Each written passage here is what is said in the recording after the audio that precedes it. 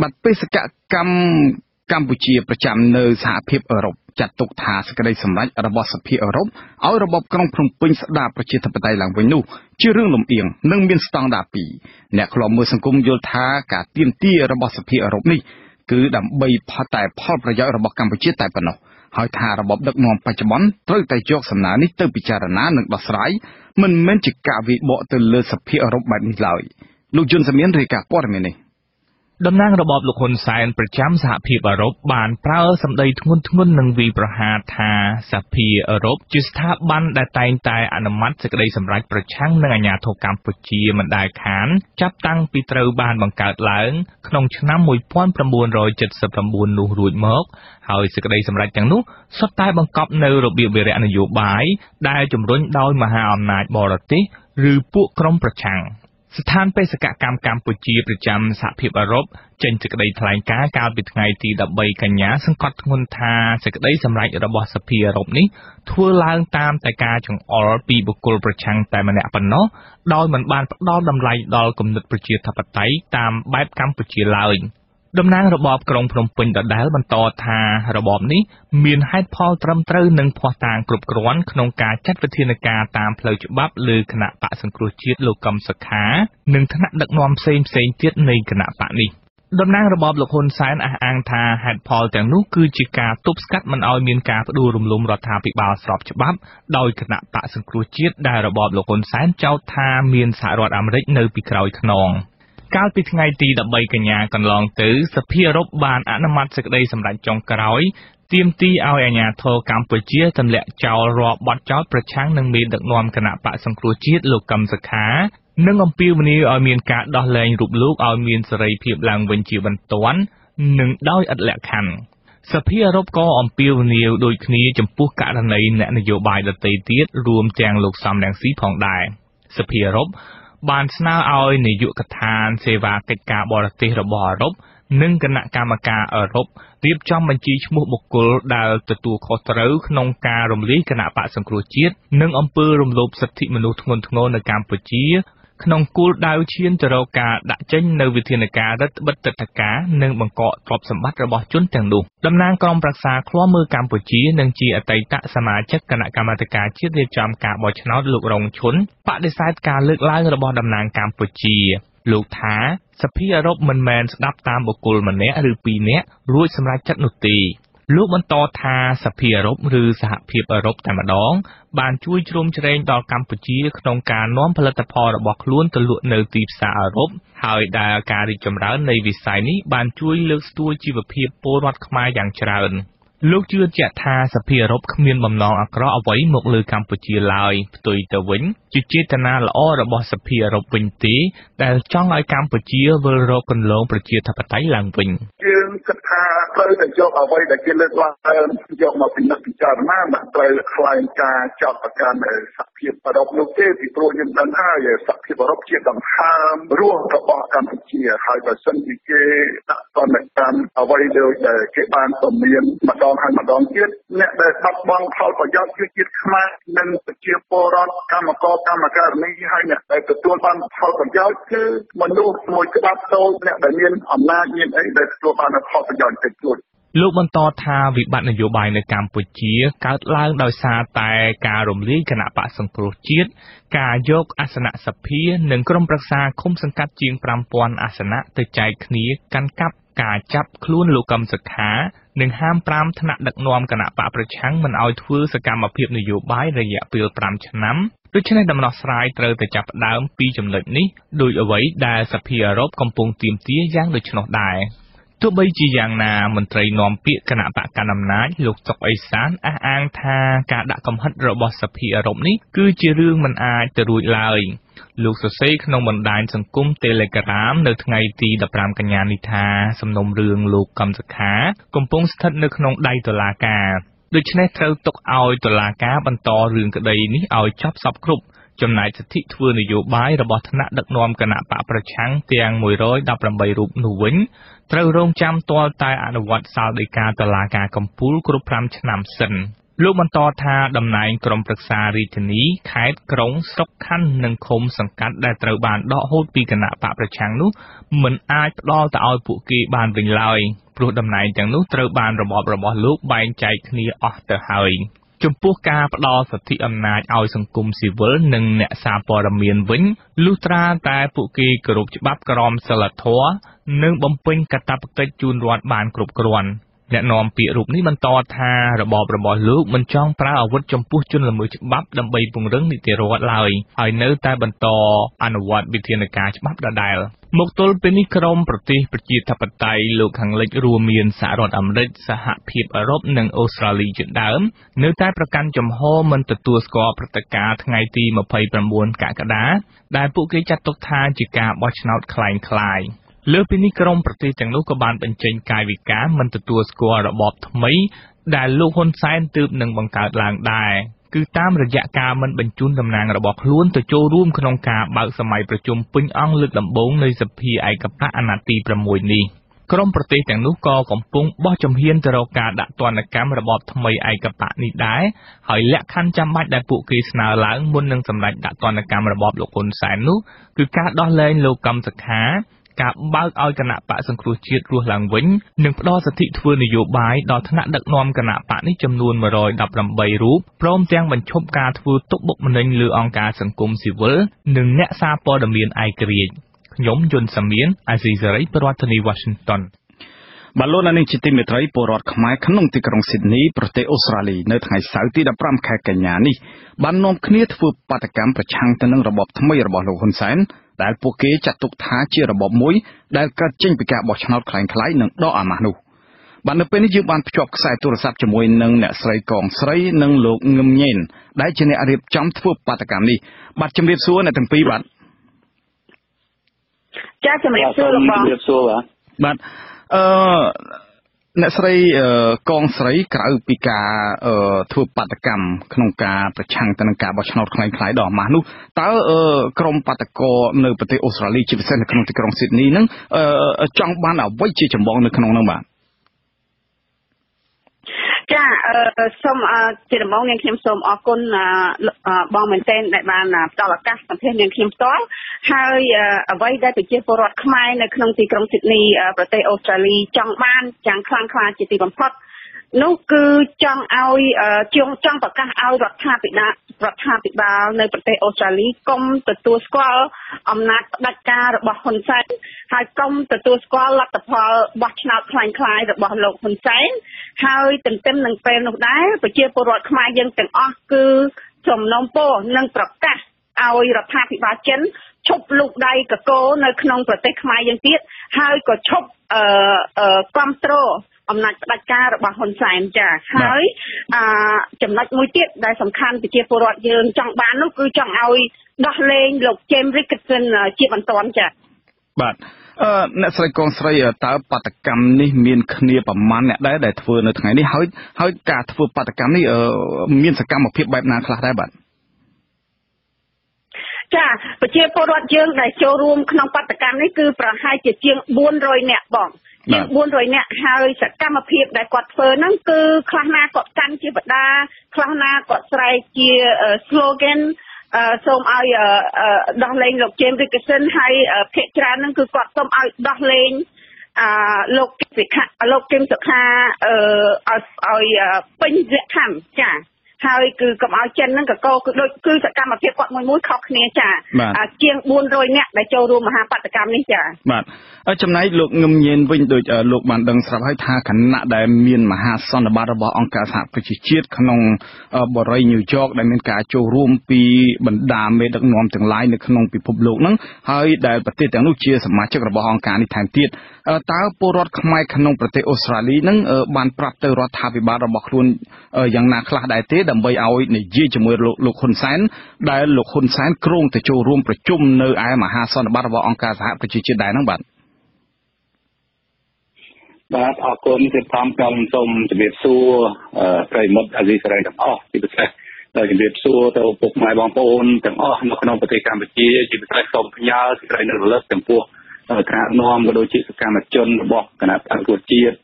ដែលយើងទាំងអស់គ្នាកំពុងតែរងគ្រោះដោយសារជនបដិការហើយ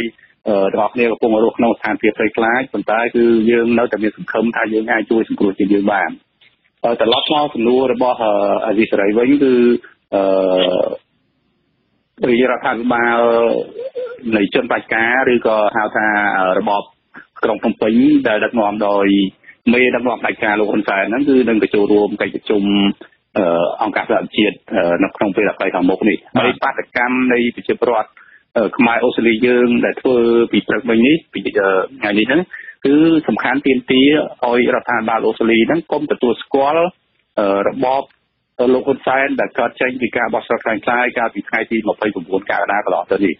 អញ្ចឹងមើលទៅគោលចំហនិងទឹកចិត្តរបស់បងប្អូនប្រជាពលរដ្ឋខ្មែរនៅអូស្ត្រាលីទាំងអស់គឺសិតទៅជាអ្នកស្រឡាញ់ជាតិស្នាជាតិគឺយើងចង់ឲ្យរដ្ឋាភិបាលអូស្ត្រាលីមានវិធានការឬមានចំណាត់ការដែលជាក់ស្ដែងដែលរឹងមាំដែលយើងអាចហៅថា critical action ចំពោះរដ្ឋាភិបាលផ្ដាច់ការឬរដ្ឋាភិបាលខ្លាំងៗដែលកើតចេញពីការបោះឆ្នោតខ្លាំងៗវិធានការរឹងមាំនឹងវិធានការអីខ្លះដែរបាទលោកងឹមញៀនវិធានការរឹងមាំដែលលោកចង់បានជាអីទៅបាទគឺកន្លងមកកិច្ចសហប្រតិបត្តិការរវាងរដ្ឋាភិបាលអូស្ត្រាលីជាមួយរាជរដ្ឋាភិបាលកម្ពុជាហ្នឹងមានច្រើនហើយយើងចង់ឲ្យរាជរដ្ឋាភិបាលអូស្ត្រាលីហ្នឹងបញ្ឈប់កិច្ចសហប្រតិបត្តិការជាមួយនឹងរដ្ឋាភិបាលខុសច្បាប់នៃក្រុងភ្នំពេញបាទបញ្ឈប់ការផ្ដល់ជំនួយបាទបញ្ឈប់ការផ្ដល់អាហារូបករណ៍ជាពិសេសគឺសូមឲ្យចាត់វិធានការបង្កកទ្រព្យសម្បត្តិរបស់មន្ត្រីពុករលួយនៃរបបផ្ដាច់ការហ្នឹងដែលមានទ្រព្យសម្បត្តិច្រើននៅអូស្ត្រាលីហ្នឹងគឺសូមឲ្យដាក់វិធានការហ្នឹងបង្កកទ្រព្យសម្បត្តិបង្កកវីសាកុំឲ្យជនផ្ដាច់ការចូលមកជន់ទឹកដីអូស្ត្រាលីដែលជាទឹកដីប្រជាធិបតេយ្យជាពលរដ្ឋមានសិទ្ធិសេរីភាពពេញលេញបាទទាំងអស់ហ្នឹងគឺជាបំណងប្រាថ្នារបស់ប្រជាពលរដ្ឋខ្មែរអូស្ត្រាលីយើងដែលខំប្រឹងធ្វើមិនមែនទៅថ្ងៃនេះទេព្រោះយើងកន្លងមកខ្ញុំឃើញក៏សរសើរទឹកបងប្អូនខ្មែរយើងនៅអូស្ត្រាលីខ្លាំងណាស់គាត់តស៊ូលះបង់ហើយធ្វើជាហូរហែធ្វើដល់រហូតមកហើយខ្ញុំមានជំនឿថាសកម្មភាពរបស់បងប្អូនខ្មែរយើងនៅក្រៅប្រទេសមិនថាទៅនៅអូស្ត្រាលីទេដែលយើងកំពុងប្រឹងប្រែងធ្វើហ្នឹងនឹងអាចជួយសង្គ្រោះជាតិយើងបានមិនខានទេព្រោះយើងធ្វើហ្នឹងគឺធ្វើរហូតដល់សង្គ្រោះជាតិយើងបានយើងអស់ចិត្តអញ្ចឹងណាបាទលោកងឹមញៀនលោកមានប្រសាសន៍ថាលោកជំរុញឲ្យរដ្ឋាភិបាលអូស្ត្រាលីធ្វើការបង្កកទ្រព្យសម្បត្តិទៅលើមន្ត្រីជាន់ខ្ពស់របស់រដ្ឋាភិបាលកម្ពុជាប្រសិនបើរបបលោកហ៊ុនសែនមិនព្រមស្ដារស្ថានភាពនយោបាយឲ្យវិលមករកភាពប្រក្រតីវិញចំពោះលោកក្នុងការជំរុញឲ្យមានការបង្កកទ្រព្យសម្បត្តិនេះតើលោកមានផុសតាងអីខ្លះហើយដែលលោកដឹងថាមានក្រុមមន្ត្រីរបស់គណៈបកប្រជាជនកម្ពុជាកំពុងតែមានលុយដ៏ច្រើនសន្ធឹកសន្ធាប់នៅក្នុងប្រទេសអូស្ត្រាលីហ្នឹងបាទផុសតាងគឺដូចអ្វីដែលកន្លងមកមានទូរទស្សន៍អាហ្សាសេរ៉ាបានផ្សាយយើងឃើញហើយមន្ត្រីពុករលួយនៃរបបក្រុងភ្នំពេញហ្នឹងមានទ្រព្យសម្បត្តិច្រើនណាស់នៅអូស្ត្រាលីនេះបាទហើយខ្ញុំមិនចាំបាច់លើកចាត់មួយដោយសារច្រើនមន្ត្រីពុករលួយច្រើនដែលមកទិញផ្ទះមកបើកក្រុមហ៊ុននៃខ្ញុំជឿថាវិជារាជខ្មែរដែលបានមើលកម្មវិធីទូរទស្សន៍ដែលអាហ្សាសេរ៉ាបានផ្សាយហ្នឹងគឺឃើញដឹងហើយយើងចង់ឲ្យរដ្ឋាភិបាលអូស្ត្រាលីមានចំណាត់ការពិតប្រាកដចំពោះលុយពុករលួយដែលលួចជាតិពីប្រទេសកម្ពុជាយកមកទិញអចលនទ្រព្យក្តីយកមកធ្វើមុខចំនួនក្តីនៅក្នុងប្រទេសអូស្ត្រាលីហ្នឹងគឺសិតតែជាលុយជាញើសឈាមរបស់ប្រជារាស្ត្រខ្មែរអញ្ចឹងយើងចង់ឲ្យរដ្ឋាភិបាលអូស្ត្រាលីបង្កកទ្រព្យសម្បត្តិនៃជនពុករលួយហ្នឹងដើម្បីរក្សាទ្រព្យសម្បត្តិទាំងអស់ជូនជាតិខ្មែរជូនប្រជារាស្ត្រខ្មែរវិញបាទសម្រាប់អ្នកស្រីកងស្រីវិញតើប្រសិនបើការជំរុញរបស់ប្រជាពលរដ្ឋខ្មែរមិនបានជោគជ័យក្នុងការទាមទារឲ្យរបបក្រុងភ្នំពេញវិលទៅរកការស្ដារស្ថានភាពឡើងវិញបានទេតើក្រមប្រជាពលរដ្ឋខ្មែរនៅប្រទេសអូស្ត្រាលីជាពិសេសនៅក្នុងទីក្រុងស៊ីដនីនឹងមានផែនការអ្វីជាបន្តបន្ទាប់ទៀតបាទចាវិធានការយើងនឹងមានបន្តទៀតគឺយើងនឹងប្រឹងធ្វើបដកម្មជាបន្តឬក៏សរសេរជាញត្តិជាបន្តទៅទៀតដើម្បីសំណូមពរឲ្យរដ្ឋាភិបាលអូស្ត្រាលីហ្នឹងជួយខ្នះខ្នែងឲ្យបានច្រើនជាងនេះទៅទៀតចាអញ្ចឹងវិធានការរបស់យើងគឺនឹងធ្វើមហាបដកម្មជាបន្តទៀត បើសិនជាស្រុកយើងនៅតែមិនទាន់ទទួលស្គាល់លទ្ធិប្រជាធិបតេយ្យហើយបើសិនជាអំណាចផ្ដាច់ការរបស់ហ៊ុនសែននៅតែមិនព្រមចុះចេញចាអញ្ចឹងផងយើងនឹងមានកម្រងការបន្តទៅទៀតចាបាទជាចុងក្រោយតើអ្នកស្រីកងស្រីនិងលោកងឹមញៀនមានសេចក្តីអំពាវនាវយ៉ាងណាដែរដល់ប្រជាពលរដ្ឋខ្មែរនៅក្នុងប្រទេសកម្ពុជាក៏ដូចជានៅក្រៅប្រទេសនោះបាទសូមអញ្ជើញលោកស្រីកងស្រីនិងបន្តមកលោកងឹមញៀនបាទចាអ្នកខ្ញុំចង់អំពាវនាវឲ្យប្រជាពលរដ្ឋខ្មែរទាំងក្នុងនិងក្រៅប្រទេសមេត្តាក្រោកឡើងមេត្តាថែរក្សាជំហរលទ្ធិប្រជាធិបតេយ្យយើងឲ្យបានហើយតស៊ូប្រឆាំងនឹងអំណាចផ្ដាច់ការតទៅទៀតហើយយើងនឹងទទួលបានបើសិនជាយើងប្រឹងទាំងអស់គ្នាយើងតស៊ូទាំងអស់គ្នាយើងងើបឈរទាំងអស់គ្នានឹងយើងនឹងទទួលបានលទ្ធិប្រជាធិបតេយ្យហើយចាអញ្ចឹងអានឹងគឺជាអ្វីដែលខ្ញុំចង់សំណូមពរទៅប្រជាពលរដ្ឋទាំងក្នុងនិងក្រៅប្រទេសទាំងអស់ចាមេត្តាក្រោកឡើងមេត្តាតស៊ូបន្តទៅទៀតបញ្ចេញមតិធ្វើម៉េចឲ្យសម្លេងយើងចេញក្រៅចាបាទសូមអញ្ជើញលោកងឹមញៀនបាទខ្ញុំទី1គឺសំណូមពរទៅថ្នាក់ដឹកនាំនៃរបបក្រុងភ្នំពេញសូមឲ្យគិតអំពីបញ្ហាជាតិសូមកុំឲ្យគិតអំពីបញ្ហាអំណាចបាទគឺគិតអំពីបញ្ហាជាតិគិតអំពីបញ្ហាប្រជារាស្ត្រជាតិយើងបើសិនជាអ្វីដែលលោកហ៊ុនសែនកំពុងធ្វើគឺជួបបញ្ហាគ្រោះថ្នាក់ធ្ងន់ធ្ងរចំពោះប្រជារាស្ត្រយើងអញ្ចឹងខ្ញុំសូមអំពាវនាវទៅថ្នាក់នាំនៅក្នុងរបបភ្នំពេញគឺធ្វើម៉េចឲ្យមានការផ្សះផ្សាជាតិ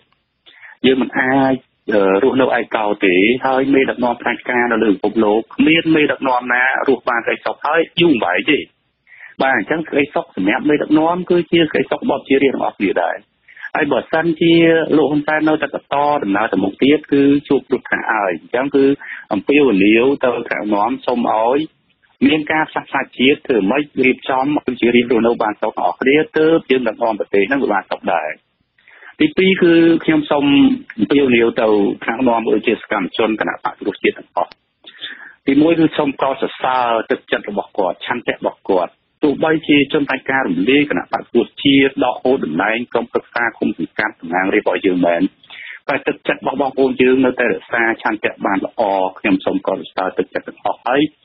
សូមឲ្យរក្សាឆន្ទៈទាំងអស់ដែលបងប្អូនកំពុងមាននឹងបន្តទៅទៀតព្រោះសង្គ្រោះនឹងវិលត្រឡប់ទៅជួបបងប្អូនវិញហើយយើងនឹងដឹកនាំប្រទេសក្នុងរបបប្រជាធិបតេយ្យមួយយ៉ាងពិតប្រាកដផ្ដល់ជូនសេរីភាពនិងការអភិវឌ្ឍជាតិពេញលេញសម្រាប់ការរស់នៅរបស់បងប្អូនយើងក៏ដូចជាកូនចៅជំនាន់ក្រោយរបស់យើងជាពិសេសគឺ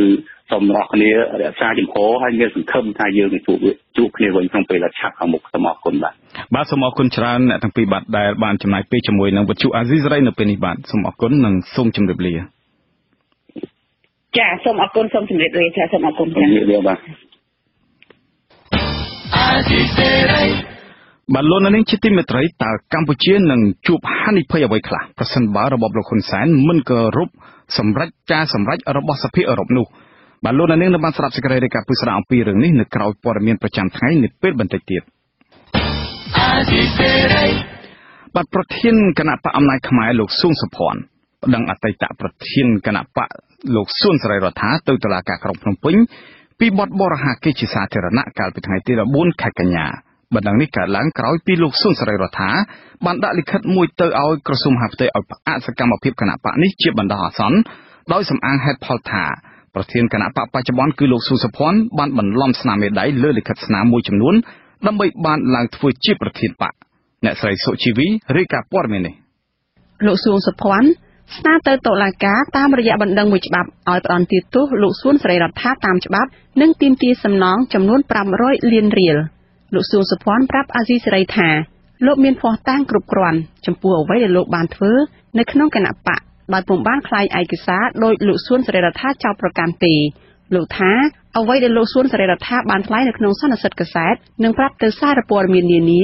ចាប់តាំងពីពេលដែលលោកបានចេញពីពន្ធនាគារមកវិញនោះគឺជាការបរិហាកេរជាសាធារណៈលោកសួនសុភ័ណ្ឌសង្ស័យថាលោកសួនសេរីរដ្ឋាមានគំនុំនឹងរូបលោកឬអាចមានមនុស្សផ្សេងទៀតនៅពីក្រោយរឿងរ៉ាវនេះដែលនាំឲ្យលោកសួនសេរីរដ្ឋាផ្លាស់ប្ដូរជំហរដែលធ្លាប់មានចំពោះគណៈបកនៅមុនពេលជាប់ពន្ធនាគារបើមិនត្រឹមត្រូវហេតុអ្វីបានជាក្រុមបកពួកលោកប៉ែនទៀត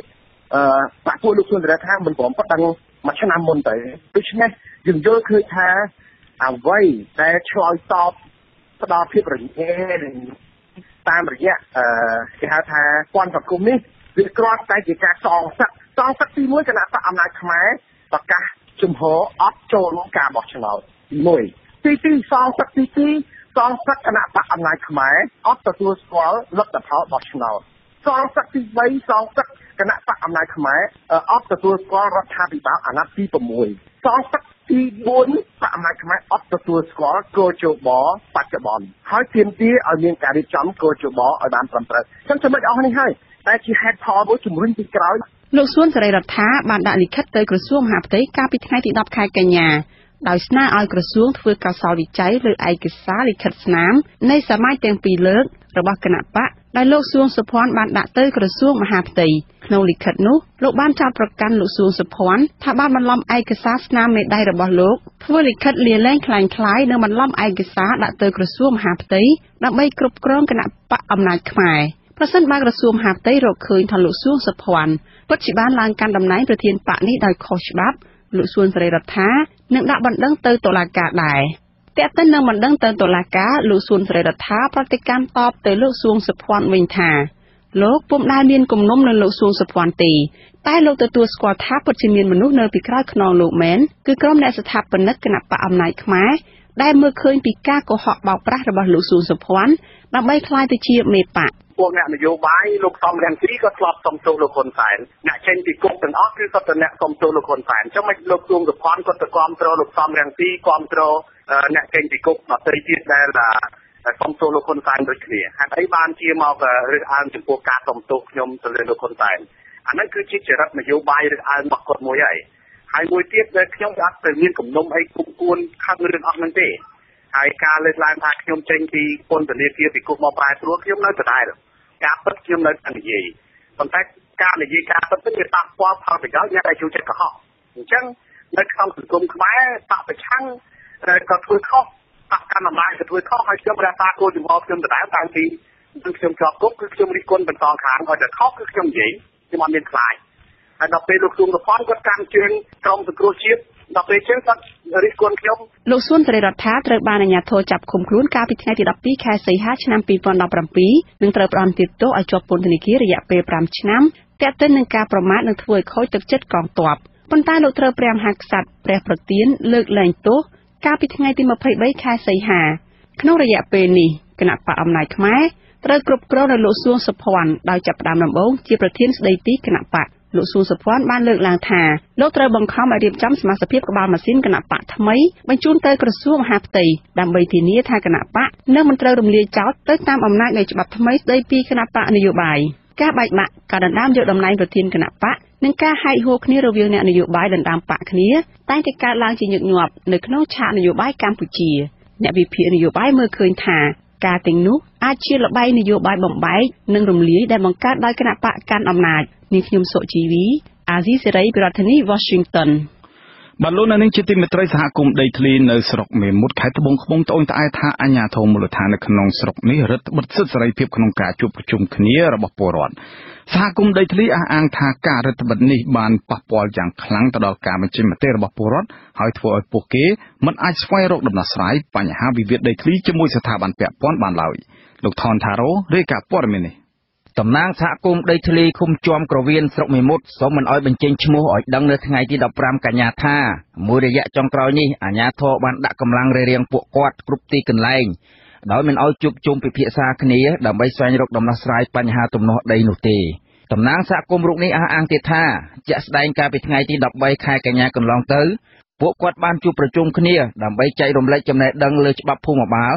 ដែលបានរៀនចេះដឹងពីអង្គការសង្គមស៊ីវិលមកហើយក្រោយមកបង្រៀនបន្តដល់ពលរដ្ឋក្នុងសហគមន៍នៅភូមិជ្រៃឡើងឃុំជាំក្រវៀនស្រាប់តែប៉ូលីសឃុំនេះបានហាមឃាត់ពួកគាត់តែម្ដងសហគមន៍រូបនេះបន្ថែមទៀតថាការរារាំងនេះបានប៉ះពាល់យ៉ាងខ្លាំងដល់សិទ្ធិបញ្ចេញមតិរបស់ពួកគាត់ធ្វើឲ្យមិនអាចស្វែងរកដំណោះស្រាយបញ្ហាចំនួនដីធ្លីរបស់ពួកគាត់បានទេ ប៉ុន្តែពេលដែលសហគមន៍យើងដាក់លិខិតគោលដំណឹងរយៈពេល2 3ថ្ងៃហើយឬក៏មានលិខិតចារមកពីស្រុកឬក៏អត់យ៉ាងណាក៏គេមិនឲ្យយើងធ្វើដែរក្រុមហេតុផលថាមេខាងលើគេមិនឲ្យធ្វើហើយការពិបាករបស់សហគមន៍ដោយសារតែការជួបប្រជុំរបស់យើងពេលខ្លះសហគមន៍យើងគ្រាន់តែជួបគ្នាជជែកអំពីបញ្ហាដីធ្លីឬក៏ចោះចែកកូនឈើឬក៏ចង់ផ្សព្វផ្សាយអំពីបញ្ហាសុខភាពឬក៏និយាយពីគោលនយោបាយរបស់ក្រសួងមហាផ្ទៃនៃកិច្ចប្រជុំហ្នឹងក៏មានការខកពីអាជ្ញាធរដែរឆ្លើយតបនឹងបញ្ហានេះនាយប៉ុស្តិ៍នគរបាលរដ្ឋបាលឃុំជាំក្រវៀនលោកបេងរិទ្ធីមានប្រសាសន៍ថាមូលហេតុអាជ្ញាធរហាមឃាត់មិនឲ្យពលរដ្ឋជួបជុំគ្នាដោយសារពួកគាត់មិនបានសុំច្បាប់អនុញ្ញាតពីអភិបាលស្រុកលោកបេងរិទ្ធីអះអាងទៀតថាកន្លងមកសមត្ថកិច្ចរារាំងចំពោះតែការជួបជុំគ្នាធ្វើសកម្មភាពអ្វីមួយដែលខុសច្បាប់ប៉ុណ្ណោះចំណែកការជួបគ្នារបស់ពលរដ្ឋដើម្បីបង្កបង្កើនផលពុំមានអាជ្ញាធរណាហាមឃាត់ពួកគាត់នោះទេខ្ញុំគិតថាដូចជាបង្ការលំបាកទេដោយការជួបជុំគ្នាហ្នឹងទេព្រោះការងារអីដែលគាត់អនុវត្តហ្នឹងអាជ្ញាធរយើងមានតែហាមឃាត់ទេណាបើធម្មតាជាពលរដ្ឋប្រមូលផ្ដុំមកទៅមានការអនុញ្ញាតពីអាជ្ញាធរហើយពេលតែប្រមូលផ្ដុំជុំទីជានៃការអាជ្ញាធរគាត់មានហាមឃាត់ទេឲ្យតែមានការអនុញ្ញាតពីខាងលើមកដូចជាអាបាត្រប់អីចឹងណាមន្ត្រីសម្របសម្រួលសមាគមការពារសិទ្ធិមនុស្សអាត់ហុកខេត្តត្បូងឃ្មុំអ្នកស្រីធីមណារិនលើកឡើងថាប្រជាពលរដ្ឋគ្រប់រូបមានសិទ្ធិជួបគ្នាដើម្បីផ្លាស់ប្ដូរចំណេះដឹងដោយមិនខុសច្បាប់នោះឡើយមន្ត្រីសង្គមស៊ីវិលរូបនេះបន្ថែមទៀតថាជាទូទៅអាជ្ញាធរតែងតែត្រូវឲ្យខាងសហគមន៍សុំច្បាប់អនុញ្ញាតក្នុងការជួបជុំគ្នាដែលធ្វើឲ្យរាំងស្ទះដល់ការជួបជុំគ្នារបស់ពលរដ្ឋហើយធ្វើឲ្យពួកគាត់បាត់បង់សិទ្ធិសេរីភាពក្នុងការពិភាក្សាគ្នាជាក្រុមនេះហើយដែលយើងបញ្ជាក់ថាការរដ្ឋបတ်សេរីភាពហ្នឹងមានការរដ្ឋបတ်សេរីភាពកាន់តែខ្លាំងក្នុងដំណាក់កាលចុងក្រោយហ្នឹងការរដ្ឋបတ်បែបនេះធ្វើឲ្យប្រជាពលរដ្ឋយើងគ្មានសេរីភាពនៅក្នុងការជួបជុំគ្នាដើម្បីផ្លាស់ប្ដូរបទពិសោធន៍គ្នាដើម្បីជួបជុំគ្នាស្វែងរកដំណោះស្រាយបានណាទោះបីជាពួកគាត់ជួបជុំគ្នាក្នុងគោលបំណងដោយសន្តិវិធីក្នុងគោលបំណងដោយសុចរិតយ៉ាងណាក៏ដោយអញ្ចឹងយើងឃើញថាមានការលំបាកខ្លាំងមែនទែនហើយអ្វីដែលជាសំណុំពរចង់ឲ្យអាជ្ញាធរយើងអនុវត្តទៅតាមច្បាប់ដែលមានចែងក្នុងរដ្ឋធម្មនុញ្ញយើងហ្នឹងដល់សេរីភាពឲ្យគាត់គ្រប់គ្រាន់បើសិនជាការជួបជុំនោះគ្រាន់តែជាការផ្ដោះផ្ដល់បទពិសោធន៍គ្នាស្វែងរកដំណោះស្រាយដើម្បីជីវភាពរស់នៅរបស់គាត់ហ្នឹងគឺគួរតែផ្ដល់សិទ្ធិឲ្យគាត់បានគ្រប់គ្រាន់ឡើងវិញអ្នកស្រីធីមណារិនបន្ថែមទៀតថាសប្តាហ៍ថ្ងៃការរឹតបន្តឹងសិទ្ធិសេរីភាពដោយអាជ្ញាធរនេះនៅខេត្តត្បូងឃ្មុំកើតមាននៅក្នុងសហគមន៍ស្ទើរគ្រប់ទីកន្លែងចំណែកប្រជាពលរដ្ឋបានត្រឹមបង្ហោះសារត្អូញត្អែនៅក្នុង Facebook របស់ខ្លួនដោយមិនអាចបញ្ចេញមតិយោបល់រកដំណោះស្រាយបញ្ហាចំនួនដីធ្លីនិងបញ្ហាផ្សេងៗទៀតទល់មុខគ្នាបានទេហើយថ្មីៗនេះនៅខេត្តកំពង់ចាមក៏មានករណីអាជ្ញាធរហាមឃាត់ការជួបគ្នាជាមួយអង្គការសង្គមស៊ីវិលនិងប្រជាពលរដ្ឋដល់ស្នាក់ការអង្គការអាត់ហុកទៀតផងខ្ញុំបាទថនថារ៉ូអាស៊ីសេរីរដ្ឋធានី Washington អាស៊ីសេរីបលូននឹងជាទីមេត្រីពលរដ្ឋដែលរស់នៅក្បែរទំនប់វារីអគ្គិសនីដនសហុងក្នុងឃុំព្រះរំកិលស្រុកថ្លាបរវត្តខេត្តស្ទឹងត្រែងបារម្ភពីអាយុជីវិតនិងសុខភាពរបស់ពួកគេនៅពេលដែលប្រទេសឡាវនៅតែបន្តស្ថាបនាទំនប់វារីអគ្គិសនីដនសហុងប្រធានសហគមន៍តំបន់ការពារធម្មជាតិរ៉ាំសាលោកហ៊ុនសាយឲ្យដឹងនៅថ្ងៃទី15ខែកញ្ញាថាអ្នកភូមិភ័យព្រួយពីអាយុជីវិតតែមិនដឹងថាត្រូវស្វែងរកស្ថាប័នណាមួយឲ្យជួយដោះស្រាយនោះឡើយបើទោះបីជាសហគមន៍ធ្លាប់តវ៉ាជាច្រើនលើកច្រើនសារឲ្យអាជ្ញាធរកម្ពុជានិងឡាវលុបចោលនៅការសាងសង់ទំនប់វារីអគ្គិសនីដនសហុងតែគ្មានលទ្ធផលនោះលោកបន្តថាថ្មីនេះក្បាលកោះលងបានបាក់ស្រុតចុះប្រវែង50ម៉ែត្រចូលទៅក្នុងទន្លេដោយសារចរន្តទឹកប្រែប្រួលនៅគ្រាដែលឡាវបិទច្រកកោះសហុងដែលជាច្រកទន្លេសំខាន់ជាងគេមានប្រភពទឹកពីទន្លេមេគង្គតាមពិតទៅយើងធ្វើសកម្មភាពនោះច្រើនហើយបាទជាមួយ NGO ជាមួយអីយើងធ្វើរហូតដល់ហែក្បួនហែអីប៉ុន្តែអត់មានការឆ្លើយតបពីឡាវពីអីមកណាយើងថាដល់ពេលវាប៉ះពាល់ទៅនោះតើឡាវទទួលខុសត្រូវវាមិនអញ្ចឹងណាវាអត់មានក្រុមហ៊ុនណាឬមួយរដ្ឋាភិបាលណាមកមានចំហមួយមកបកស្រាយប្រាប់យើងថាវាមិនអញ្ចឹងណាដោយការសាងសង់នេះគឺគេមិនបានផ្ដល់ព័ត៌មានឲ្យសហគមន៍ដឹងអ្នកភូមិដឹងណាស្រាប់តែយើងឃើញលេចធ្លោចេញជាតំណប់បដយយើងអញ្ចឹងបាត់ក្តីបារម្ភនេះនាំឲ្យពលរដ្ឋមួយគ្រួសាររស់នៅលើកោះលងទល់មុខទំនប់ដនសហុងបាននាំគ្នាជន្លៀសចេញពីភូមិកំណើតកាលពីពេលថ្មីនេះអ្នកភូមិរស់នៅឃុំព្រះរំកិលលោកផយវណ្ណាបារម្ភថាពលរដ្ឋដែលរស់នៅគៀកទៅនឹងទំនប់ដនសហុងអាចនឹងស្លាប់បាត់បង់ជីវិតនិងបាត់បង់ទីជម្រកជាដើមប្រសិនបើទំនប់ដនសហុងបាក់ស្រុតចុះទៅពេលខាងមុខនោះ លោកបន្តថាសហគមន៍ព្រះរំកិលជួបការលំបាកសពគ្រប់បែបយ៉ាងនៅគ្រាដែលទំនប់ដនសហុងផ្ដើមសាងសង់បានធ្វើឲ្យផ្សោតបាត់បង់ទីជម្រកបង្កឲ្យសហគមន៍ថយចុះប្រាក់ចំណូលពីវិស័យទេសចរយ៉ាងគំហុកជាបរិបទនគរលំគាត់ធ្វើតូបធ្វើអីលក់ដូរសម្រាប់ភ្ញៀវចូលស្នាក់នៅការអុំស្ទុកខយៈអីចឹងទៅគឺបាក់អស់ច្រើនបាក់អស់ច្រើនប៉ះពាល់ទាំងការរុះរើតូបគាត់ប៉ះពាល់ទាំងដំណាំដាំផ្លែហូបស្លឹកផ្លែហូបស្លឹកក៏មានការប៉ះពាល់មួយចំនួនដែលគាត់ដាំនៅទីនោះហើយរើទៅតូបអីរើចេញទៅហើយលេងហើយនៅក្បែរកោះល្ងនោះគាត់ដាំឈើទាំងនោះបាក់ស្រុតចុះច្រាំងនឹងមើលទៅគួរឲ្យសោកស្ដាយដែរគឺកំពុងតែព្រួយបារម្ភខ្លាំងមានហេតុផលកើតដូចពីណាដែរទំនប់អត្តពើហ្នឹងដូចគ្នាចឹងដែរបាទអាស៊ីសេរីនៅមិនទាន់អាចសុំការបំភ្លឺពីគណៈកម្មការគ្រប់គ្រងទន្លេមេគង្គជាតិកម្ពុជាលោកតែនអាវុធបាននៅឡើយទេនៅថ្ងៃទី15ខែកញ្ញាព្រោះទូរស័ព្ទចូលហៅទៅគ្មានអ្នកទទួលហើយក៏មិនអាចតាក់ទងប្រធានរាជបណ្ឌិតសភាកម្ពុជាលោកសុកទូចដែលធ្លាប់ចុះស្រាវជ្រាវករណីនេះបានដែរកាលពីខែសីហាកន្លងទៅនាយករដ្ឋមន្ត្រីឡាវលោកថងលោកថងស៊ីសូលីតសន្យាថានឹងធ្វើការពិនិត្យឡើងវិញរាល់ទំនប់វារីអគ្គិសនីដែលមានស្រាប់នៅក្នុងប្រទេសឡាវនិងធ្វើការពន្យាពេលរាល់គម្រោងស្ថាបនាទំនប់វារីអគ្គិសនីដែលស្រាវជ្រាវថ្មីនេះការបដិញ្ញាចិត្តរបស់រដ្ឋាភិបាលឡាវធ្វើឡើងក្រោយពីមានគ្រោះមហន្តរាយបាក់ទំនប់វារីអគ្គិសនីសេពីនសណាមណយស្ថិតនៅក្នុងស្រុកសណាមសៃខេត្តអត្តពើប្រទេសឡាវបង្កឲ្យពលរដ្ឋឡាវស្លាប់ប្រហែល40នាក់បង្កឲ្យប៉ះពាល់ភូមិឡាវចំនួន12និងមនុស្សជាង 3000 នាក់បាត់បង់ទីជម្រកនាយកប្រតិបត្តិអង្គការបណ្ដាញការពារទន្លេ3លោកលៀងប៊ុនលៀបយល់ថាអន្តររដ្ឋាភិបាលដែលជាសមាជិកនៃគណៈកម្មការទន្លេមេគង្គហាក់មិនបានដាក់សម្ពាធលើរដ្ឋាភិបាលឡាវឲ្យគោរពស្មារតីនៃកិច្ចព្រមព្រៀងគណៈកម្មការទន្លេមេគង្គឆ្នាំ1995ទេផ្ទុយទៅវិញឡាវមានគម្រោងស្ថាបនាទំនប់វារីអគ្គិសនីចំនួន4ទៀតនៅទួលទន្លេមេគង្គក្នុងនោះមានទំនប់3ដែលកំពុងដែលដំណើរការសាងសង់គឺទំនប់ប៉ាក់បេងទំនប់សាយ៉ាបុរីនិងទំនប់ដនសហុងរីឯទំនប់ប៉ាក់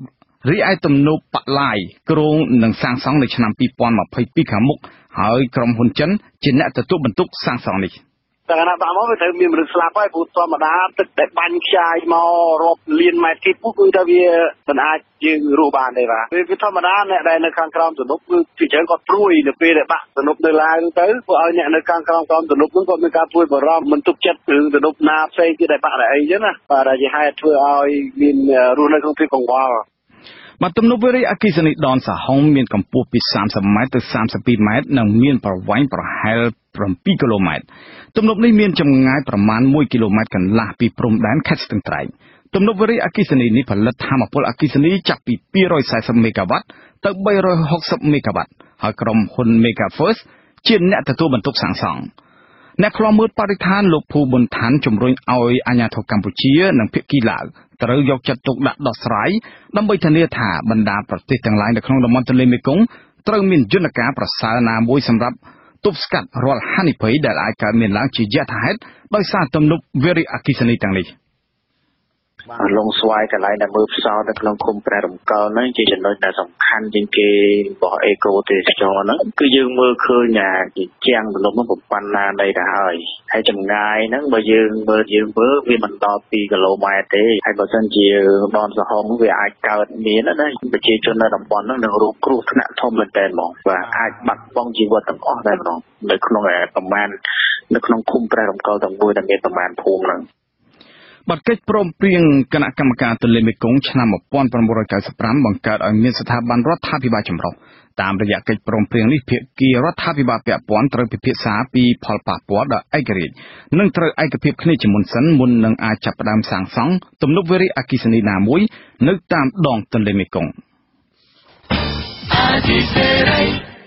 បាទលោកអ្នកនាងជាទីមេត្រីក្រៅពីការស្ដាប់វិទ្យុអាស៊ីសេរីតាមរយៈ Facebook និង YouTube លោកអ្នកនាងក៏អាចស្ដាប់វិទ្យុអាស៊ីសេរីតាមរយៈរលកធាតុអាកាសខ្លី Shortwave តាមកម្រិតនិងកម្ពស់ដូចតទៅនេះពេលព្រឹកចាប់ពីម៉ោង 5 កន្លះដល់ម៉ោង 6 កន្លះតាមរយៈរលកធាតុអាកាសខ្លី 13740 kHz ស្មើនឹងកម្ពស់ 22m និង 15275 kHz ស្មើនឹងកម្ពស់ 20mពេលយប់ចាប់ពីម៉ោង 7 កន្លះដល់ម៉ោង 8 កន្លះតាមរយៈរលកធាតុអាកាសខ្លី 9700 kHz ស្មើនឹងកម្ពស់ 31m និង 12140 kHz ស្មើនឹងកម្ពស់ 25m បាទសូមអរគុណ បានលោកនាងទើបបានស្ដាប់ព័ត៌មានប្រចាំថ្ងៃរបស់វិទ្យុអាស៊ីសេរីដែលផ្សាយចេញពីរដ្ឋធានី Washington សហរដ្ឋអាមេរិកសូមលោកនាងរងចាំស្ដាប់សេចក្តីរាយការណ៍ពិស្ដារផ្សេងៗនៃកម្មវិធីផ្សាយរបស់យើងនាពេលបន្តិចទៅនេះ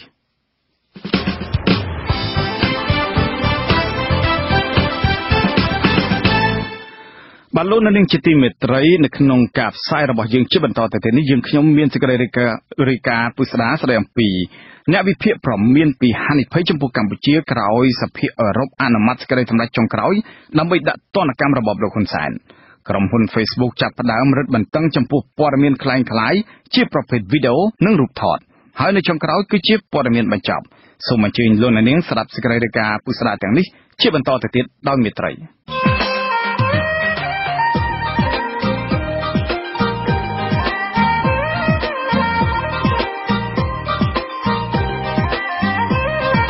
វេទិកាអ្នកស្ដាប់វិទ្យុអាស៊ីសេរី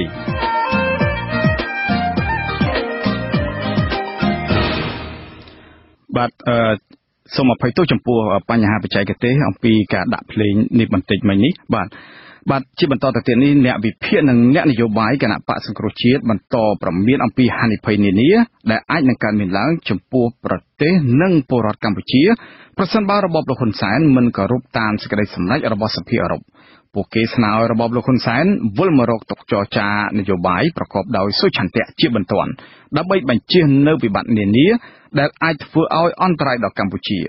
ពីរដ្ឋធានី Washington លោកមានរិទ្ធរាយការណ៍ព័ត៌មាននេះអ្នកជំនាញលើកឡើងថាហានិភ័យដែលអាចជាគ្រោះមហន្តរាយសម្រាប់ប្រទេសនិងប្រជាពលរដ្ឋខ្មែរទាំងមូលនោះគឺការបន្តអូសបន្លាយចំនួននយោបាយរ៉ាំរ៉ៃរវាងខ្មែរនិងខ្មែរក្រោយរបបលោកហ៊ុនសែនបានរៀបចំព្រឹត្តិការណ៍ថ្ងៃទី29កក្កដាដ៏ចម្រូងចម្រាសព្រឹត្តិការណ៍នេះត្រូវបានសហគមន៍ជាតិនិងអន្តរជាតិចាត់ទុកថាជាការបោះឆ្នោតคล้ายៗនិងបង្ក្រប់កិច្ចដែលបានផាត់ចោលគណៈបកប្រឆាំងធំជាងគេគឺគណៈបកសង្គ្រោះជាតិការធ្វើទុកបុកម្នេញលើមន្ត្រីសិទ្ធិមនុស្សនិងបណ្ដាញព័ត៌មានឯករាជ្យអ្នកវិភាគនយោបាយលោកបណ្ឌិតឡាវម៉ុងហៃមើលឃើញថាប្រសិនបើអ្នកនយោបាយទាំងបកកណ្ដាលអំណាចនិងបកប្រឆាំងមិនបញ្ញាបញ្ញាលងាកមករកការចរចាឈានទៅរកការទម្លុះទម្លាយនិងបញ្ចប់ចំនួននយោបាយនោះទេនោះកម្ពុជាពិតជាជួបនឹងហានិភ័យជាក់ជាមិនខានលោកបណ្ឌិតឡាវម៉ុងហៃយល់ថាពលរដ្ឋខ្មែរគឺជាអ្នករងគ្រោះដោយសារតែហានិភ័យអស់ទាំងនោះដែលរួមមានដូចជាការបាត់បង់ប្រព័ន្ធអនុគ្រោះពន្ធរបស់សហភាពអឺរ៉ុបអ្វីៗទាំងអស់លើកលែងតែអាវុធឬហៅកាត់ថា EBA ព្រមទាំងហានិភ័យមួយចំនួនទៀតចំពោះសង្គមកម្ពុជាទីមួយគឺសហគមន៍អឺរ៉ុបគេនឹងធ្វើចាត់វិធានការអាចលុបចោលនៅឈានទៅដល់ការលុបចោលនៅ EBA នោះគឺការអនុគ្រោះពន្ធដែលធ្វើឲ្យប្រទេសកម្ពុជាយើងនេះខាតបង់នៅទីផ្សារផលិតផលរបស់ប្រទេសកម្ពុជាយើងនេះទីពីរគឺគេដាក់ទណ្ឌកម្មទៅដល់គល់តបតល់ដែលគេថាទទួលខុសត្រូវក្នុងការរំវាយគណៈបកសង្គ្រោះអានេះមិនមែនស្ទើរប៉ុណ្ណឹងទៀតគឺក៏ជាការសហរដ្ឋអាមេរិកតែទៀតចំណែកអ្នកស្រីមូសុហួរអនុប្រធានគណៈបកសង្គ្រោះជាតិថ្លែងប្រាប់អាស៊ីសេរីថាកម្ពុជាក៏នឹងមានវិបត្តិប្រព័ន្ធសេដ្ឋកិច្ចផងដែរអ្នកស្រីគូបញ្ជាក់ថាគ្រប់ពេលវេលាទាំងអស់គណៈបកសង្គ្រោះជាតិតែងតែចង់ជៀសវាងនិងមិនចង់ឃើញនៅទណ្ឌកម្មណាមួយដែលសហគមន៍អន្តរជាតិនឹងដាក់មកលើកម្ពុជានោះទេយើងត្រូវតែបញ្ជាជាតិដាច់ខាតនៅអ្វីដែលជាស្ថានភាពដ៏ធ្ងន់ធ្ងរគឺការបិទទីផ្សារហើយនឹងវាប៉ះពាល់ទៅដល់សេដ្ឋកិច្ចមិនត្រឹមតែសេដ្ឋកិច្ចជាតិថ្នាក់ជាតិទេគឺសេដ្ឋកិច្ចនៃប្រជាពលរដ្ឋនៅថ្នាក់មូលដ្ឋានកម្មករកម្មការិនីរបស់យើង70,000នាក់នេះគាត់ចិញ្ចឹមឪពុកម្ដាយរបស់គាត់តែត្រូវការសងបំណុលអ្នករកទទួលទាននៅតាមរោងចក្រចិត្តលក់ដូរចិត្តខាងទាំងប្រមាណហ្នឹងរាប់លានអ្នកបើយើងគិតទៅបើសិនជាមានការប៉ះពាល់ដូចនេះហើយបានខ្ញុំនិយាយអំពីចាត់វិធីរោគដំណោះស្រាយដើម្បីជាតិទាំងមូលមិនមែនសម្រាប់គណៈបកណាមួយទេហើយយើងត្រូវគិតអំពីជីវភាពរស់នៅប្រចាំថ្ងៃនៃប្រជាពលរដ្ឋយើងសភាអឺរ៉ុបកាលពីថ្ងៃទី13ខែកញ្ញាបានអនុម័តសេចក្តីសម្រេចចុងក្រោយមួយលេខ 2018/2842 RSP ទាមទារឲ្យអាជ្ញាធរកម្ពុជាទម្លាក់ចោលនៅរាល់បទចោទប្រឆាំងនឹងមេដឹកនាំគណៈបកសង្គ្រោះជាតិគឺលោកកឹមសុខានិងអំពាវនាវឲ្យមានការដោះលែងរូបលោកឲ្យមានសេរីភាពឡើងវិញជាបន្ទាន់និងដោយឥតលក្ខខណ្ឌ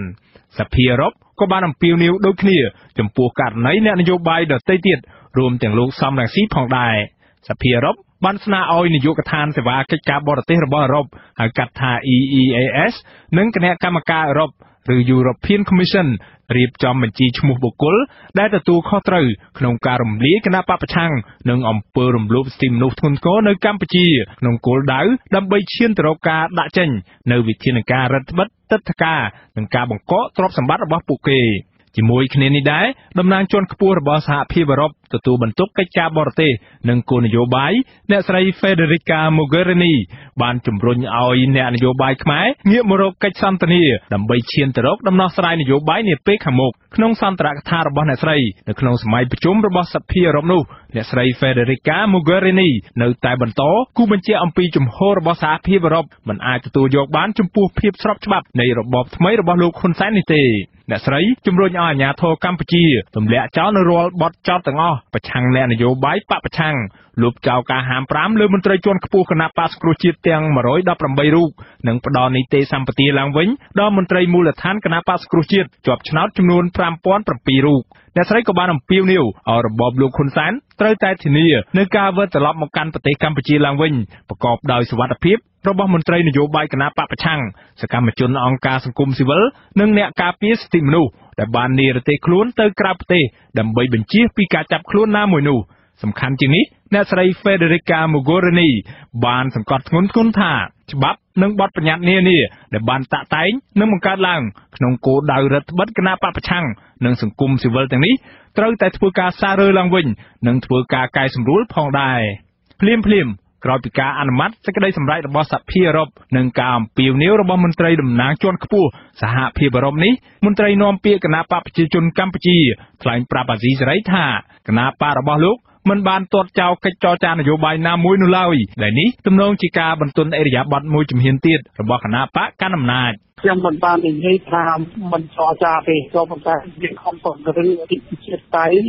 សិទ្ធិមនុស្សនិងពង្រឹងនីតិរដ្ឋនៅកម្ពុជាដើម្បីធានាឲ្យបាននូវសន្តិភាពស្ថិរភាពនយោបាយនិងសេចក្តីសុខសាន្តសានរបស់ប្រជាពលរដ្ឋកម្ពុជាជុំវិញជំហរនៃការបើកភ្លើងខៀវមានការចរចានយោបាយរវាងខ្មែរនិងខ្មែរនេះអ្នកស្រីមូសុហួរថាគណៈបក្សសង្គ្រោះជាតិបានត្រៀមខ្លួនរួចជាស្រេចតាមរយៈការប្រកាន់យកជំហរខ្មែរតែមួយមិនចាត់ទុកខ្មែរណាជាសត្រូវនិងផលប្រយោជន៍ជាតិជាធំអ្នកស្រីថាគណៈបក្សសង្គ្រោះជាតិសាទរជានិច្ចប្រសិនបើមានការចរចាណាមួយមែននោះយើងនៅតែសូមឲ្យមានការចាប់ផ្ដើមដោយមានការដោះលែងលោកប្រធានកឹមសុខាជាប្រធាននៃគណៈបក្សសង្គ្រោះជាតិហើយបន្តទៅទៀតនោះគឺច្បាស់ណាស់លោកប្រធានគាត់ត្រូវការមានសហការីរបស់លោកដើម្បីជួយការងារដូច្នេះយើងខ្ញុំទាំងអស់គ្នា118នាក់នឹងចូលរួមជាមួយនឹងលោកប្រធានហើយដើម្បីទៅជជែកគ្នាជាមួយនឹងភាគីដែលយើងត្រូវជជែកគ្នាដោយយើងនិយាយជាថ្មីម្ដងទៀតខ្មែរតែមួយដើម្បីរកដំណោះស្រាយជូនប្រទេសជាតិយើងយ៉ាងណាក៏ដោយអ្នកស្រីមូសុខួរហាក់បង្ហាញនៅជំហរប្រយ័ត្នប្រយែងចំពោះការចរចាណាមួយនៅពេលខាងមុខនេះដោយអ្នកស្រីចង់ឃើញឲ្យមាននៅដំណោះស្រាយសម្រាប់ជាតិពិតប្រាកដមួយដែលធានានៅការមិនវិលមកវិញនៅវិបត្តិនយោបាយសាជាថ្មីនាពេលអនាគតទៀតនោះទេអ្នកស្រីចង់ឃើញឲ្យមានការចរចាមួយដែលមានលក្ខណៈដោយពេលមានកិច្ចព្រមព្រៀងសន្តិភាពក្រុងប៉ារីសដូច្នោះដែរដែលមានគណៈប្រតិភូមកពីគ្រប់ភាគីចូលរួមទាំងភាគីហត្ថលេខីកិច្ចព្រមព្រៀងនេះធ្វើជាសាក្សីឬអាជ្ញាកណ្ដាលផងដែរភាគីដែលគេបានជាហត្ថលេខីនៃកិច្ចព្រមព្រៀងទីក្រុងប៉ារីសមានតួនាទីដើម្បីឲ្យអ្វីដែលជាការសម្រេចក្រោយពីការជជែកហើយនឹងលក្ខខណ្ឌនៃការជជែកទាំងឡាយនេះក៏មានភាគីដើម្បីគេមើលនៅដំណាក់កាលនៃការជជែកហើយយើងសូមយកអ្វីដែលជាការឆ្លោះឆ្លោយឬមួយក៏ភាពមិនសូវវិជ្ជមាននៅការជជែកនៅលើកមុនគឺរកវិធីអ្វីដើម្បីកុំឲ្យមានការឆ្លោះឆ្លោយដូចពីមុនដូច្នេះគ្មានអ្វីក្រៅពីការដាក់កំណត់ឲ្យច្បាស់ហើយនឹងមានអ្នកតាមដានមានជាសាក្សីនិងកំណត់ពេលវេលាឲ្យច្បាស់លាស់បើទោះបីជាមានការលើកឡើងពីការបើកផ្លូវឲ្យមានការចរចានយោបាយពីសំណាក់ភាគីចំនួននយោបាយទាំងពីរក៏ដោយគិតមកទល់ពេលនេះនៅមិនទាន់មានយន្តការទំនាក់ទំនងជាក់លាក់ណាមួយរវាងគណៈបកទាំងពីរដើម្បីឈានទៅរកភាពប្រកបប្រជានៃកិច្ចសន្ទនានយោបាយពិតប្រាកដមួយនៅឡើយទេ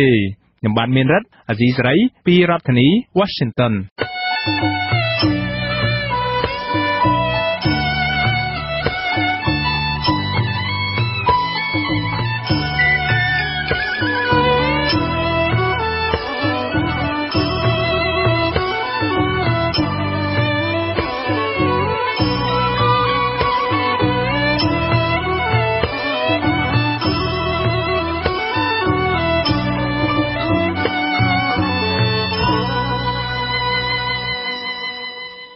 បាទលោកនាងជាទីមេត្រីសហគមន៍ជនជាតិដើមភាគតិចរស់នៅខេត្តរតនគិរី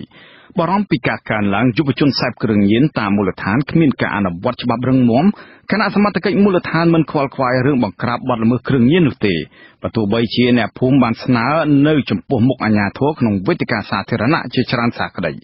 អ្នកភូមិថាយុវជនខ្លះធ្វើជាកម្មករដើម្បីរកប្រាក់ទិញគ្រឿងញៀនប្រើប្រាស់ប្រចាំថ្ងៃនិងមានកូនចៅអ្នកភូមិខ្លះទៀតបានក្លាយទៅជាអ្នកញៀនថ្នាំបង្កផលវិបាកច្រើនដល់សហគមន៍លោកសេកបណ្ឌិតរាយការណ៍ព័ត៌មាននេះជនជាតិដើមភាគតិចចរាយរស់នៅភូមិគងធំឃុំប៉ាតេស្រុកអូយ៉ាដាវអំពាវនាវឲ្យក្រសួងមហាផ្ទៃជួយទប់ស្កាត់ការប្រើប្រាស់គ្រឿងញៀនដែលកំពុងហូរចូលទៅដល់ស្រទាប់យុវវ័យជនជាតិដើមភាគតិចគួរឲ្យព្រួយបារម្ភពួកគេក៏សម្គាល់ឃើញថារយៈពេល2ឆ្នាំចុងក្រោយនេះយុវជនជនជាតិដើមភាគតិចបានសេពគ្រឿងញៀនកាន់តែច្រើនឡើងហើយនៅពួកគេប្រើប្រាស់គ្រឿងញៀនយុវជនទាំងនោះបានប្រែអរិយាប័ត្រកោងកាចនិងលួចទ្រព្យសម្បត្តិឪពុកម្ដាយដើម្បីទិញគ្រឿងញៀនជនជាតិចារាយឈ្មោះរចំជើងឲ្យដឹងនៅថ្ងៃទី9កញ្ញាថាមន្ត្រីនគរបាលយុទ្ធធម៌មូលដ្ឋានមានភាពធូររលុងច្រើននៅក្នុងការអនុវត្តច្បាប់ចំពោះក្រុមក្មេងទំនើងដែលសេពគ្រឿងញៀននិងការចែកចាយគ្រឿងញៀនដោយសារតែមានអំពើពុករលួយលោកថាយុវជនប្រើប្រាស់គ្រឿងញៀនខ្លះបង្ហើបថាអ្នកចែកចាយគ្រឿងញៀនមានខ្នងបង្អែកជាមន្ត្រីនគរបាលនៅក្នុងមូលដ្ឋានដែលបណ្ដាលឲ្យគ្រឿងញៀនហូរចូលច្រើននៅក្នុងសហគមន៍បង្កផលប៉ះពាល់សពគ្រប់បែបយ៉ាងលោកបន្តថាសហគមន៍បានផ្ដល់ព័ត៌មានជូនដល់សមត្ថកិច្ចប៉ូលីសមូលដ្ឋានជាច្រើនករណីក៏ប៉ុន្តែក្រុមអ្នកប្រើប្រាស់គ្រឿងញៀនទាំងនោះមិនទាន់ត្រូវបានអនុវត្តច្បាប់នៅឡើយទេពួកខ្ញុំជាយុវជនពួកបារម្ភដែរព្រោះគ្រឿងញៀនហូរចូលដូចជាដឹកទំនិញអញ្ចឹងពួកក្មេងៗខ្លះនឹងដល់ថ្នាក់លួចលុយឪពុកម្ដាយយុវជនខ្លះដល់ថ្នាក់ធ្វើកម្មករទៀតដើម្បីបានលុយប្រើប្រាស់ទិញអាហ្នឹងនឹងជាកត្តាមួយដែលយើងបារម្ភបំផុតបាទតែមិនខ្វាយខលរឿងហ្នឹងទេប៉ុន្តែបើជាខ្វាយខលតែរឿងឈើវិញនិយាយនៅប៉ុស្តិ៍ទៅកាប់តែរឿងឈើគេដាក់ឈើតែប៉ុណ្្នឹងទេបើថារឿងគ្រឿងញៀនគេមិនខ្វល់ខ្វាយនិយាយទៅគេអត់ស្ដាប់ទេហ្មងបរិសុទ្ធដដែលបន្ថែមថាអ្នកប្រើប្រាស់គ្រឿងញៀនខ្លះគឺអ្នកដឹកឈើតាមម៉ូតូនៅពេលយប់និងមានកម្មករចំណាក់ស្រុកខ្លះបាននាំគ្នាលួចជក់គ្រឿងញៀនជាញឹកញាប់នៅតាមចំការលោកបារម្ភថាបាតុភិបផ្លែកថ្មីនេះនឹងកើតមានកាន់តែច្រើននៅក្នុងសហគមន៍រួមមានករណីចោរកម្មអសន្តិសុខសង្គមប្រសិនបើសមត្ថកិច្ចមិនប្រញាប់បង្ក្រាបទេនោះយើងអត់ជឿជាក់លើសមត្ថកិច្ចទេព្រោះគាត់អត់ទៅខ្វាយខលរឿងហ្នឹងប៉ុន្តែប៉ូលីសហ្នឹងគាត់ថាយ៉ាចាប់ទៅខ្លាចពុកម្ដាយខឹងចាំទូពុកម្ដាយសិនមកឃុំប្រទេសហ្មងហើយរួមទៅមានជួយដូរទៀតក៏ឲ្យគេមិនខ្វាយខលបោគេលើករហូតប៉ុន្តែប៉ូលីសថាចាំពេលក្រោយចាំមានច្បាប់ថ្មីមកទៀតហើយរួមទៅវិចារពេកដោយសារវិចារពេកបើថាម្នាក់ពីរនាក់ហ្នឹងទៅគេមិនសូវខលប៉ុន្តែឥឡូវវិចារពេកអធិការស្រុកអូយ៉ាដាវលោកងួនដនធ្លាប់បានលើកឡើងនៅក្នុងវេទិកាសាធារណៈនៅចំពោះមុខសហគមន៍នៅក្នុងឃុំប៉ាតេថាប្រសិនបើសមត្ថកិច្ចជំនាញអនុវត្តច្បាប់លើអ្នកប្រើប្រាស់និងចែកចាយគ្រឿងញៀនគ្រប់ជ្រុងជ្រោយនោះគឺគ្មានគុកសម្រាប់ដាក់នោះទេប្រជាសហគមន៍បានប្រមាណថាយុវជនប្រើប្រាស់គ្រឿងញៀនមានអាយុចាប់ពី16ឆ្នាំដល់28ឆ្នាំប្រមាណ 70% គឺជាអ្នកប្រើប្រាស់គ្រឿងញៀនតាមរយៈអ្នកចែកចាយមកពីខាងក្រៅសហគមន៍និងក្នុងសហគមន៍ផងជនជាតិដើមភាគតិចម្នាក់ទៀតរស់នៅភូមិគងធំឃុំប៉ាតេថ្លែងក្នុងលក្ខខណ្ឌសុំមិនបញ្ចេញឈ្មោះបានឲ្យដឹងថាអ្នកភូមិអស់ភាពជឿជាក់លើសមត្ថកិច្ចនៅក្នុងមូលដ្ឋានដោយសារតែសមត្ថកិច្ចខ្លះយល់ញៀតឃ្លាតច្បាប់មិនហ៊ានបង្ក្រាបដោយខ្លាចក្រែងប៉ះពាល់អារម្មណ៍ប្រជាពលរដ្ឋលោកថាអាណាព្យាបាលខ្លះបានត្អូញត្អែពីផលលំបាកច្រើននៅក្នុងពេលដែលកូនចៅរបស់ខ្លួនបានញៀនគ្រឿងញៀនហើយបានខ្លាចទៅជាក្មេងទំនើងលួចទ្រព្យសម្បត្តិនិងកិច្ចសាលាជាដើមពួកគាត់ក៏ចង់ឲ្យសមត្ថកិច្ចមានវិធានការច្បាប់និងអប់រំកែប្រែកូនចៅរបស់ពួកគេដែរបងប្អូនខ្ញុំក្មួយខ្ញុំក៏មានដែរអញ្ចឹងក្រុមគ្រួសារចិត្តផ្ទះខ្ញុំហ្នឹងក៏វាច្រើនដែរអញ្ចឹងណាអត់ប៉ុនច្រើនដែរឥឡូវគឺចាប់ដើមលុយពុំដែរអញ្ចឹងថាអាវច្បាប់ហ្នឹងវាអត់មានតឹងរឹងប្រហែលទេធូរមែនទែនហ្មងអញ្ចឹងណាបងហើយណាមួយក្មេងប្រើប្រាស់ហ្នឹងទៅជាអនាធិបតេយ្យពេកបងអនុប៉ុស្តិ៍នគរបាលឃុំប៉ាតេលោករចំវត្តទទួលស្គាល់ថាពិតជាមានអ្នកប្រើប្រាស់គ្រឿងញៀននៅក្នុងមូលដ្ឋានរបស់លោកពិតមែនក៏ប៉ុន្តែសមត្ថកិច្ចបានប្រឹងប្រែងបង្ក្រាបបានច្រើនករណីហើយកន្លងមកលោកថាទីតាំងអ្នកប្រើប្រាស់គ្រឿងញៀនគឺនៅតំបន់ឆ្ងាយខ្លះក្នុងព្រៃធំទូលាយមិនអំណោយផលសម្រាប់សមត្ថកិច្ចចុះបង្ក្រាបអ្នកប្រើប្រាស់គ្រឿងញៀននោះបានទេលោកបន្ថែមថា យន្តការថ្មីដែលសមត្ថកិច្ចទើបតែអនុវត្តគឺអញ្ជើញយុវជនទាំងអស់នៅក្នុងមូលដ្ឋានមកធ្វើតេស្តទឹកនោមរកសារធាតុញៀនបើរកឃើញថាមានសារធាតុញៀនមែននោះសមត្ថកិច្ចនឹងអនុវត្តនីតិវិធីច្បាប់លោកថាវិធានការអប់រំតាមសហគមន៍គឺអាជ្ញាធរតែងតែអនុវត្តជាញឹកញាប់ដើម្បីទប់ស្កាត់ការប្រើប្រាស់គ្រឿងញៀនខុសច្បាប់អត់សង្ស័យថារៀងរាល់ចុះទៅវេទិកានៅក្នុងភូមិចុះជុំទាំងឡាយមេឃុំយើងប្រាប់មេភូមិឥឡូវខាងប៉ុស្តិ៍របស់យើងគឺជាហៅកូនគេហ្នឹងហៅមកឲ្យគេមកយើងខិតតែទៅនោះមកថ្ងៃហៅមកភូមិមួយភូមិពីរសិនបាទហើយយើងខិតតែក្នុងយើងមិនដឹងមើលមន្ត្រីឃ្លាំមើលសិទ្ធិមនុស្សសមាគមអាត6ខេត្តរតនគិរីលោកដិនខានីមើលមិនឃើញថាមានមាត្រាណាមួយដែលចែងអំពីការដាក់ទោសទណ្ឌដល់ជនរងគ្រោះដោយសារការប្រើប្រាស់គ្រឿងញៀននោះទេតែលោកទាមទារឲ្យអាជ្ញាធរមានវិធានការអប់រំកែប្រែនិងបញ្ជូនជនរងគ្រោះដោយសារសេពគ្រឿងញៀនទៅមន្ទីរអប់រំកែប្រែលោកសង្កត់ធ្ងន់ថា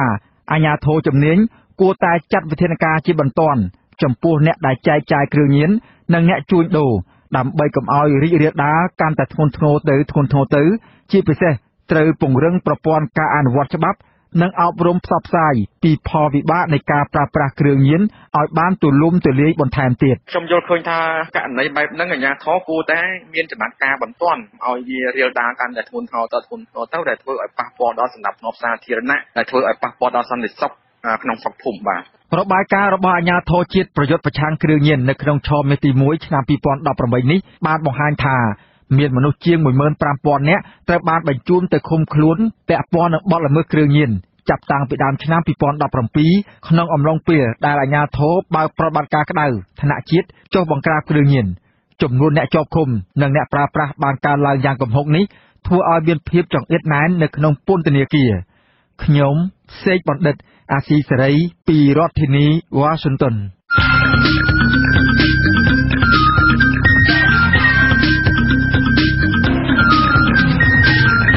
នេតិបណ្ដាញសង្គមនិងបច្ចេកវិទ្យា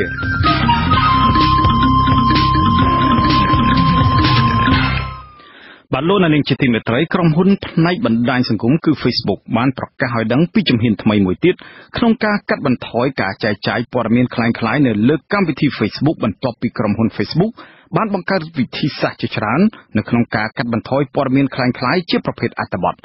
តើអ្នកប្រើប្រាស់បណ្ដាញសង្គមនេះមានវិធីអ្វីខ្លះដើម្បីការពារព័ត៌មានคล้ายៗទាំងនោះលោកសនច័ន្ទរដ្ឋារាយការណ៍លម្អិតអំពីរឿងនេះជំហានថ្មីមួយទៀតនៅក្នុងការកាត់បន្ថយព័ត៌មានคล้ายៗនៅលើបណ្ដាញសង្គម Facebook ដែលក្រុមហ៊ុនមួយនេះទើបនឹងប្រកាសកាលពីថ្ងៃទី13ខែកញ្ញានោះគឺការពិនិត្យនិងផ្ទៀងផ្ទាត់រូបភាពនិងវីដេអូដើម្បីស្វែងយល់ថាតើរូបភាពនិងវីដេអូនេះជាព័ត៌មានពិតឬក៏คล้ายៗក្រុមហ៊ុន Facebook បានបង្កើតម៉ាស៊ីនសិក្សាដែលមានធាតុចូលផ្សេងៗគ្នាបូករួមនឹងមតិអ្នកប្រើប្រាស់នៅលើបណ្ដាញសង្គម Facebook ដើម្បីកំណត់ព័ត៌មានคล้ายៗដែលជះឥទ្ធិពលអាក្រក់ខ្លាំង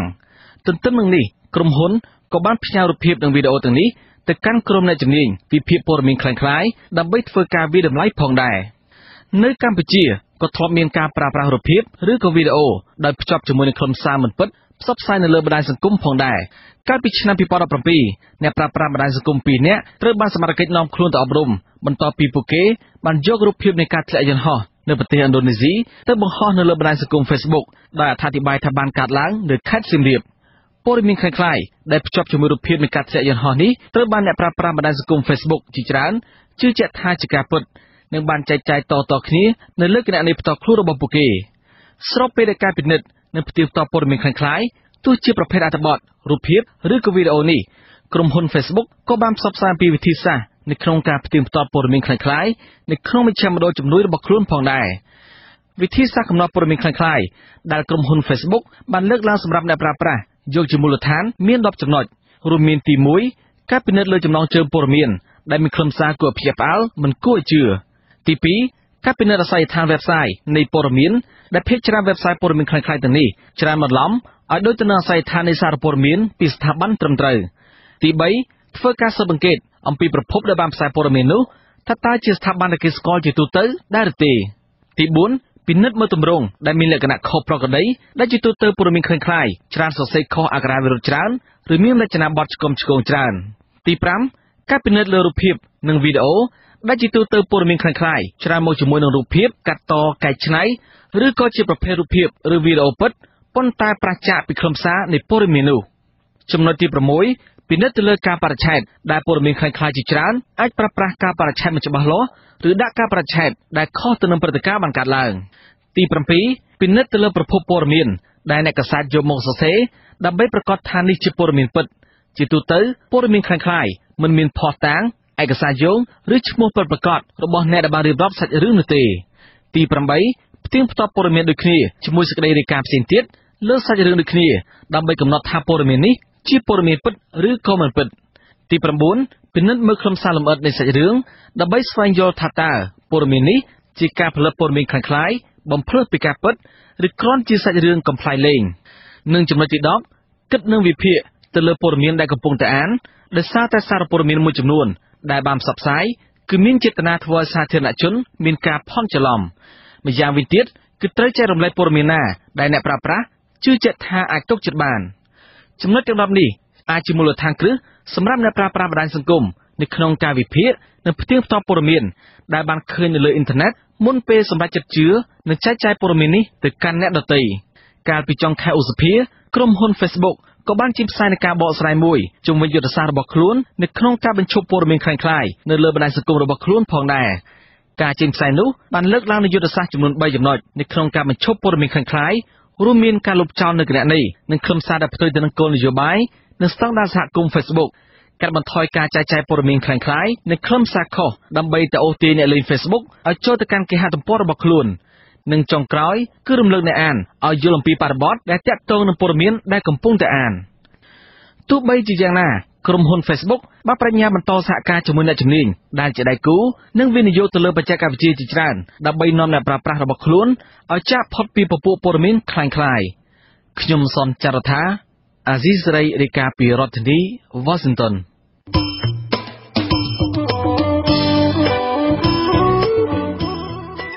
បាទជាបន្តទៅទៀតនេះខ្ញុំបាទតាំងសារ៉ាដាសូមជូនព័ត៌មានបញ្ចប់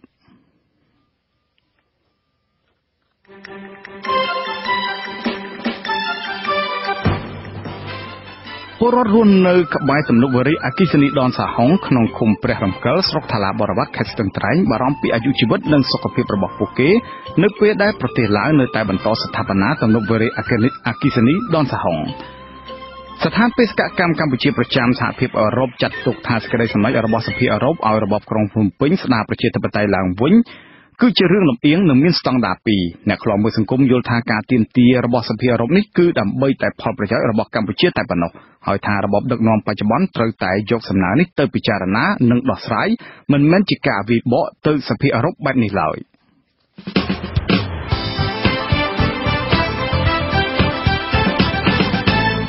បាទលោកនាងកញ្ញាប្រិយមិត្តអ្នកស្ដាប់ជាទីមេត្រីកម្មវិធីផ្សាយរបស់វិទ្យុអាស៊ីសេរីជាភាសាខ្មែរសម្រាប់ពេលនេះចប់ត្រឹមតែប៉ុណ្ណេះយើងខ្ញុំសូមជូនពរលោកនាងនិងក្រុមគ្រួសារទាំងអស់ឲ្យជួបប្រកបតែនឹងសេចក្តីសុខសេចក្តីចម្រើនរុងរឿងកុំបីឃ្លៀងឃ្លាតឡើយខ្ញុំបាទតាំងសារ៉ាដានិងក្រុមការងារទាំងអស់នៃវិទ្យុអាស៊ីសេរីសូមអរគុណនិងសូមជម្រាបលា